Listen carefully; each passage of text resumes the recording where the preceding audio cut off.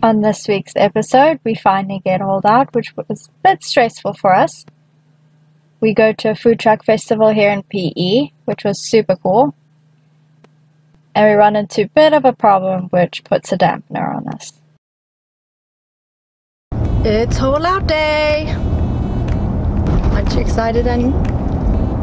I'm a little nervous, hoping that the wind will hold up. If the wind holds up, then we'll be fine. Jeremy only comes out when it's good weather, so we knew we were a-okay for a haul out.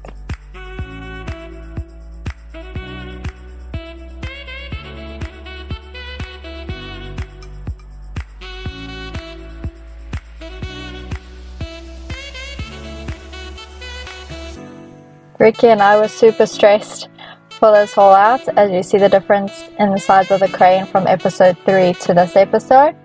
But it was handled like a pro, so we had no stress afterwards.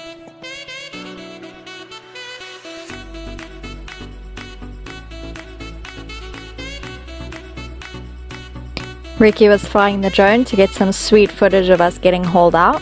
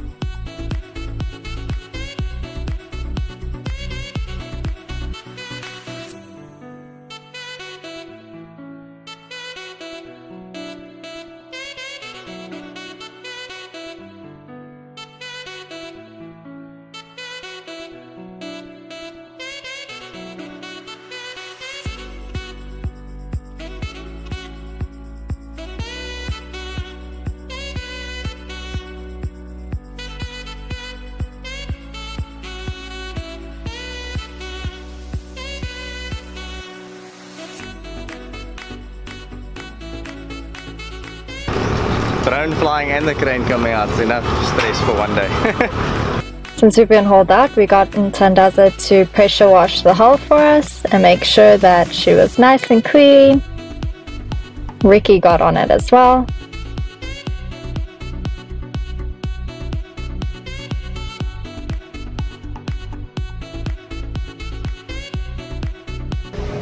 So what I've been doing here is using that pressure washer that we're washing the hull with, and I took the same thing and I pressure washed up top here.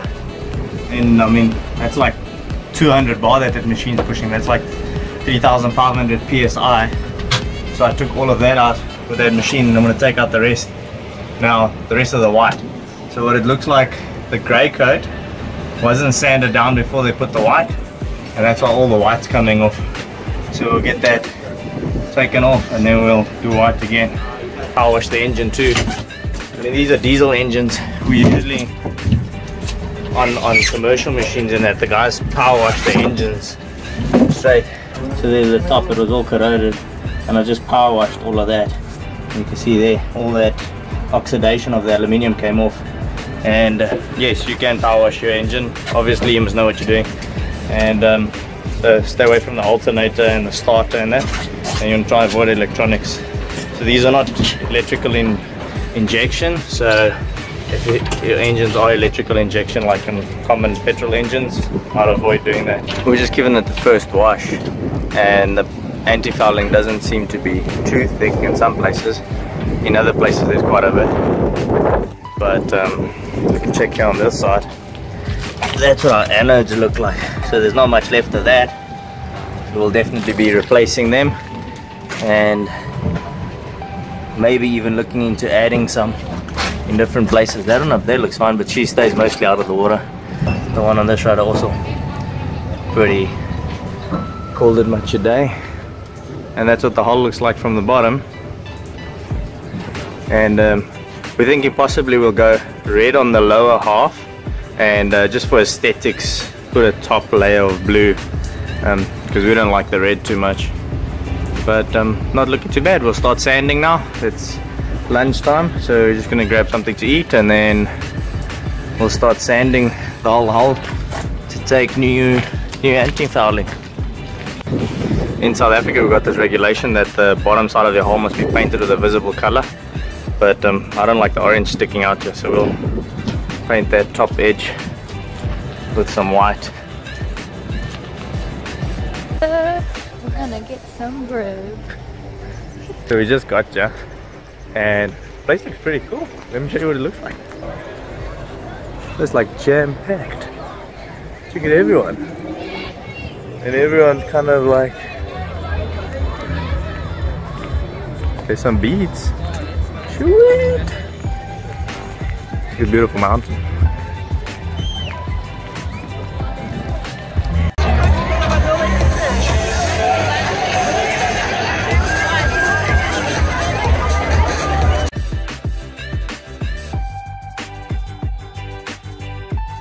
So it's 7:30 in the morning.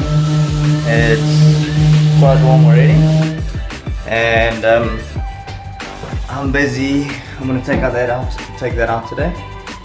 That's where our new galley is gonna be, and I'll do some work in the bathroom. And as you can hear, the guys are sanding outside.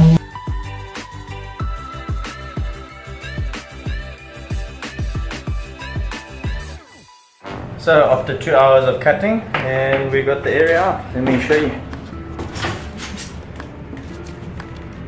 So that's what it looks like, and that's where our new galley will be installed. We'll get some new braces there for the back, and we'll maybe put some foam between the outer glass for rigidity, and we'll put a couple of uprights which will act as braces, and that's it. It was time to sand down the hull and get rid of all that anti-fouling.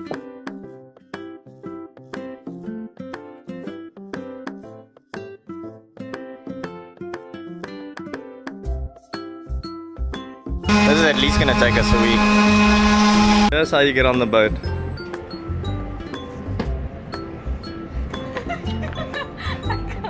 Come, you must pull up. I can't get up. I can get up, yeah.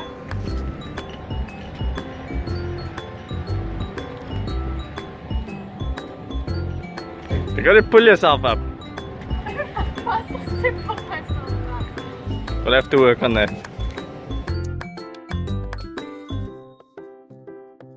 All was going well until we had found out our floors had delaminated.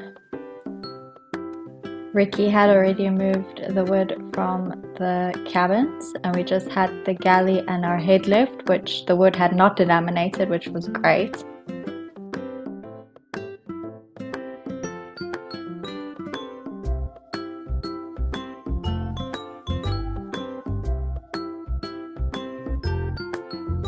We were super demotivated at this stage. This would set us back another 2 weeks, because now we would have to replace the floors. So Ricky hopped on the phone with his trusted boat builder, and he gave us the best advice and said, hey, push through.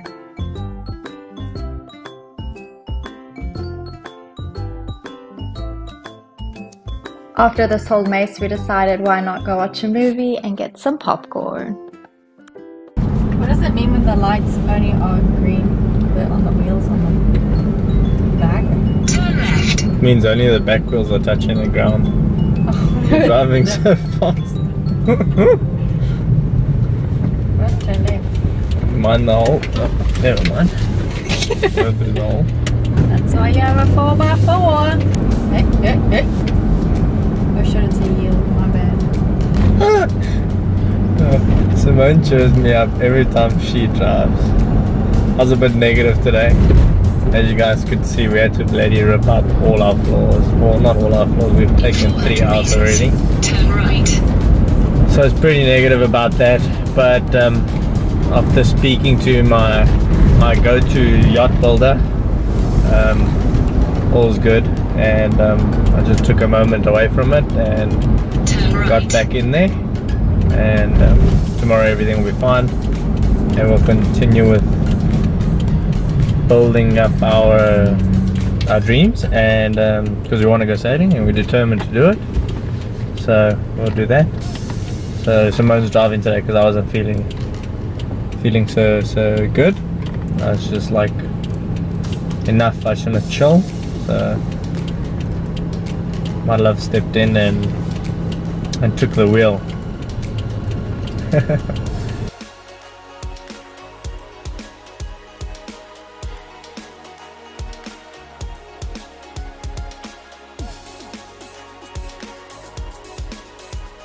We're gonna go watch a movie tonight. It's 7 o'clock. Perfect.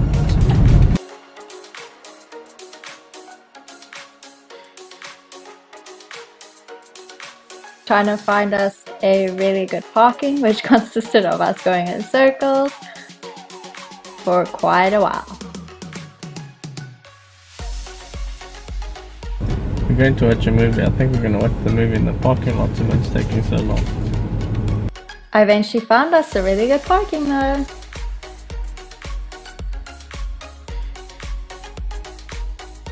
So we're off to go get some silicone, and then we're gonna get some sandpaper because we need sandpaper.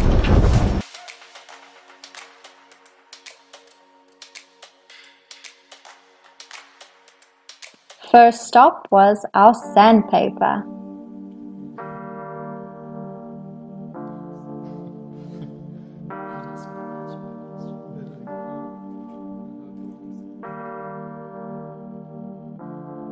We're getting some sandpaper from these guys. These guys like cut literally anything you want. So the same stuff at warehouse was like five discs for like 80 bucks. It's like $4.50 a disc, yeah. Then we stopped at Sika for some silicone and Sondo for some insulation foam. So yeah, so that's the base plate, what we've pretty much done. And we put the bolts through. And on the top side we've pretty much done the same as we sealed underneath them. We'll attach the new base plate. It's Sika Flex 291i.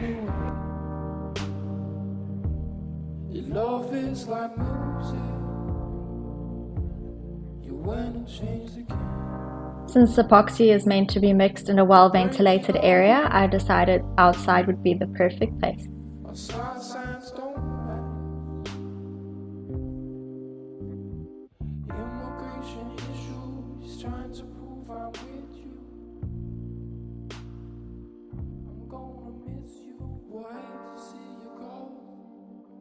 Yesterday Simone and I took off all the deck fittings, so the track and the blocks and that, and we just filled them with that epoxy filler.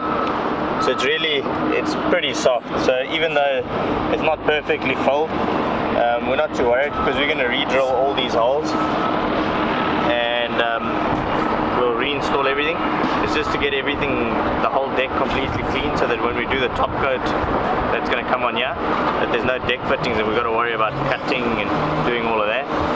So that'll just make it easier. So we took all that and we sealed all the railing through bolts from the bottom and from the top, and we use the Sika Flex product. It's a 219i, and a lot of people say, oh no, you shouldn't use that, you should use butyl tape. And obviously butyl tape will last a bit longer, but the Sika Flex will give us like 10 years.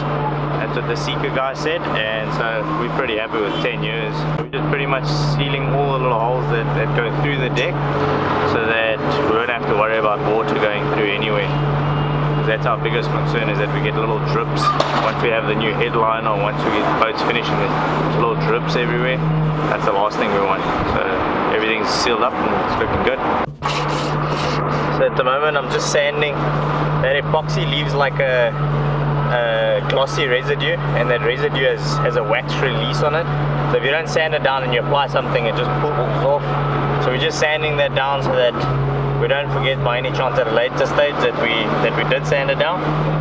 So they're pretty much all filled up, and the filler that we used was at micro bubbles, micro balloons, like little glass spheres, and so it's really light to sand down. It's not structural, it's purely just a fairing compound, and the reason we use it to fill is so that it's easy afterwards just to open all the holes again and fit it, because we're just using it as a temporary base, we're not sealing forever. Bad news that we got was there's a bit of a it wasn't really a soft spot, but when I stuck my hand in the inspection hatches over here,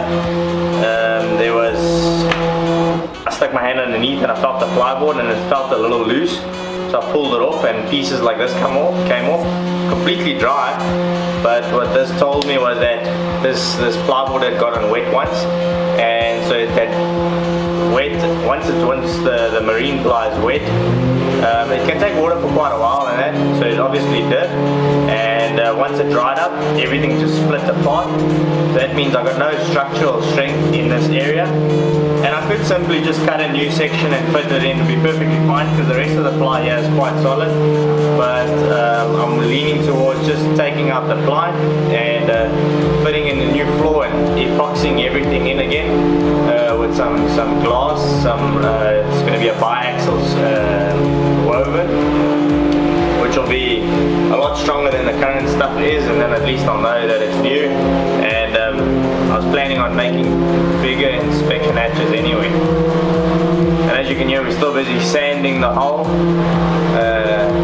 Luckily Tandaza and Moses have been a big help with doing that while I get the inside done. And yeah, let me show you the floors that we've taken out.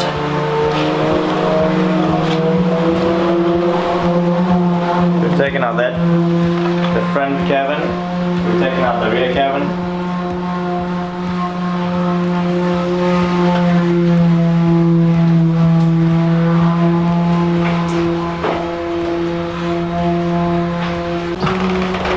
So in the rear cabins we didn't actually need to take out the floors, but what we do plan is to prep the boat already if at a later stage we do want to put in 2 engines, so that it'll already be through. But that also ran some FEA analysis, which is like a finite element analysis, and tells us structural integrity, and I put some load testings on the outside.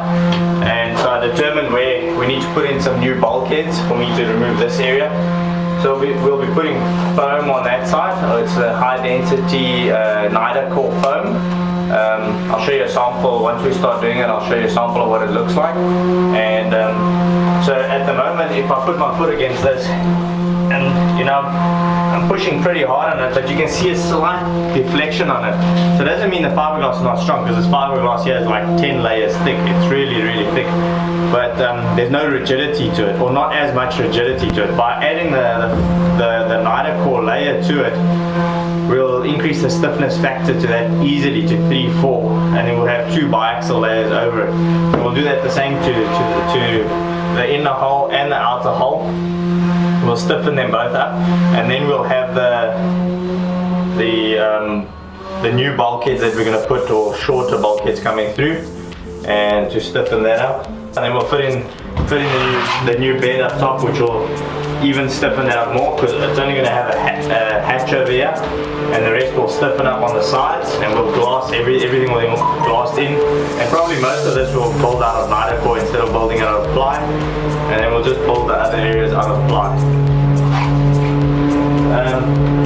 These are buoyancy tanks, so they're not just here for structural rigidity, they're actually part of the flotation of the boat. These boats were built like that. So there's one on this side and one on the other side, so we'll be leaving them in. I don't want to fill too much of that, just because it's quite a bit of work to take them out, and then you'd have to add more bulkheads, and just for a little bit of space gain, it wouldn't be worth it. But yeah, once we've done all of this boxing in and fitting the area for the engine and stiffening up those holes, then we'll be okay. These floors, what a dampener. It's all part of it, and it's part of boat building, I guess. It's been a little emotional, but we'll get through it and reap the rewards later. Stay tuned till next week's episode when we do some CPR, and Ricky thinks it's a good idea to buy 7 kgs of squid. Thanks for watching. Please subscribe below if you haven't already, and like our Facebook pages, Instagrams, Twitter accounts. Any donations towards our patrons account will be appreciated, as now we have a floor to replace. Thanks so much for the support, guys. We truly appreciate it. Lots of love.